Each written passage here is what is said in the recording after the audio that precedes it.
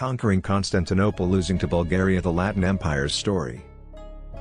In the early 13th century, the Byzantine Empire was at a crossroads. After centuries of power and influence, the once mighty empire was on the decline. Its armies were weak, its treasury depleted, and its rulers were constantly fighting among themselves. It was at this time that the Fourth Crusade arrived in Constantinople. The Crusaders had been tasked with retaking the Holy Land from the Muslims, but instead, they turned their attention to the wealthy Byzantine Empire. In 1204, after a months-long siege, the Crusaders breached the walls of Constantinople and sacked the city. They established the Latin Empire, with Constantinople as its capital, and installed a series of French and Italian nobles as its rulers. The Latin Empire lasted for just over 50 years, during which time it struggled to maintain control over its vast territories. Its rulers were often at odds with each other, and the empire was constantly threatened by external enemies. One of these enemies was the Bulgarian Empire, which was expanding rapidly in the early 13th century. In 1205, just 1 year after the establishment of the Latin Empire, the Bulgarian Tsar Kalian launched an attack on Constantinople.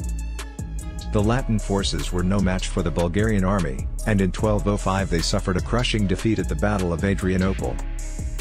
The Bulgarian victory was a major blow to the Latin Empire, which was forced to cede control of several key territories. But the Latin Empire's troubles didn't end there. In 1261, the Nicaean Empire, a successor state to the Byzantine Empire, launched a surprise attack on Constantinople and retook the city.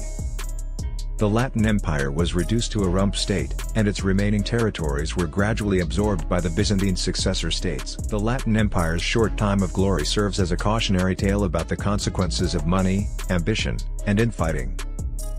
Despite the might and riches of the empire, it was eventually unable to take Constantinople, and it fell prey to the same causes that had brought down the Byzantine Empire before it. The Fourth Crusade was a key event in medieval history, and its diversion to Constantinople and the subsequent foundation of the Latin Empire had long-lasting consequences for the area. The Byzantine Empire, which had been devastated by decades of struggle, was struck a death blow by the Fourth Crusade. The Latin Empire, on the other hand, was a young empire with a varied population and a complicated political scene. The Latin Empire was created in Constantinople in 1204 after the Fourth Crusade had devastated the city. The Crusaders had been promised money by the Byzantine emperor, but when the cash was not forthcoming, they took things into their own hands and devastated the city. The formation of the Latin Empire was a direct consequence of this invasion, and it marked the beginning of a new period in the history of the area. The Latin Empire was controlled by a succession of French and Italian lords who had been appointed as its rulers by the Crusaders. These kings were frequently at war with one another, and the empire was continuously endangered by foreign adversaries.